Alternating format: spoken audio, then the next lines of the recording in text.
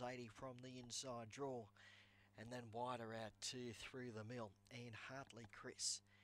Second line coming in, Acquittal and Cohen's Dream, Cut Foot and Champness Gal on the outside. Green light switched on.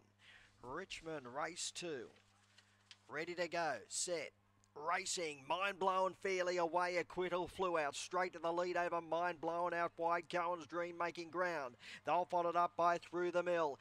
Copping a check there, Cut Foot in front of it, Hartley Chris. A long way back was Champness Road and You're My Love coming to the turn, Acquittal still the leader. Cohen's Dream on the inside, Acquittal getting just in front, got tired late but got the money. Acquittal first, beat Through the Mill and Cohen's Dream. They'll followed in by Hartley Chris or Mind Blown. Then You're My Love. Further back came Champness Road and Cut Foot found trouble mid-race.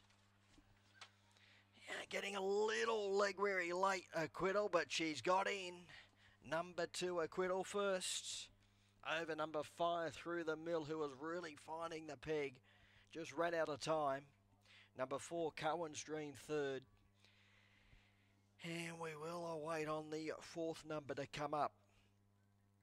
It is number 1, Mind Blowin'.